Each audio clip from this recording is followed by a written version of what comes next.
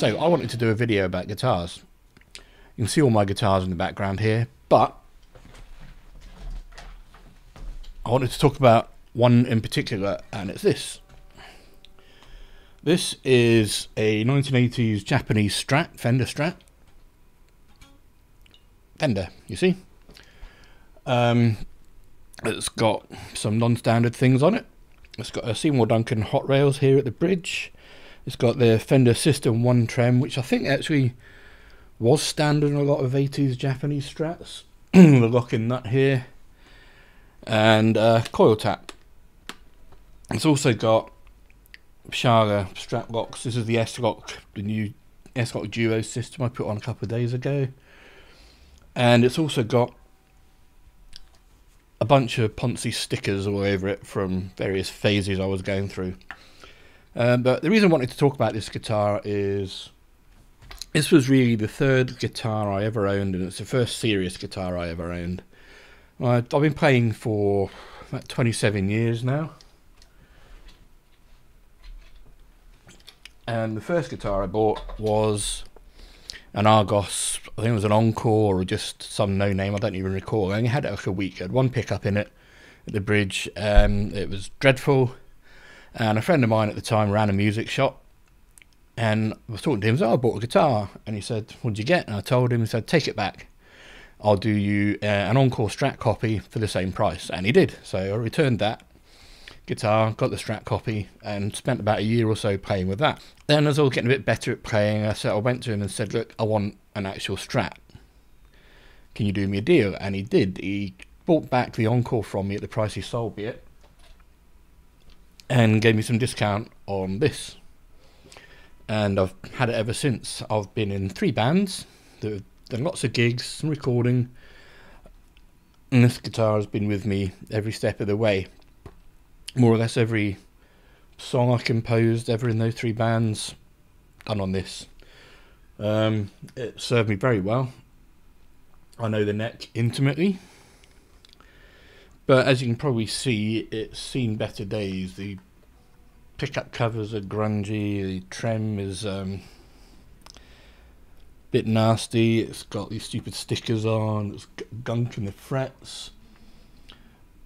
Pickup covers are filthy. There's just, it's not been taken care of, and it's been neglected in a number of ways for quite a while. And the main reason it's been neglected is because I bought this. This is a Paul Reed Smith CE24, which I bought quite a while ago now, and it is amazing. It's an amazing guitar. I really love this guitar. Yeah, it does everything well, and it kind of supplanted the Strat for me. And back there also, more recent purchase of Gibson Les Paul, which again is an amazing guitar. It's kind of a brutish guitar, but there we go.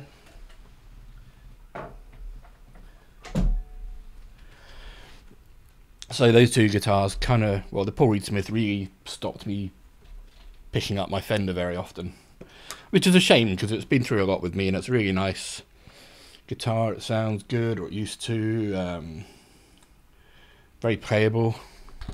So it's been a bit neglected in terms of not being played and in terms of not being maintained. So I'm going to change that. So I'm going to give this a bit of a clean up. I'm going to restring it, obviously.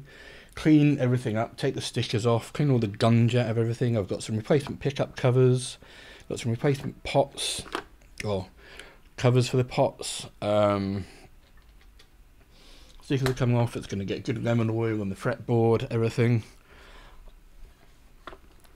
Pickup selector is bent.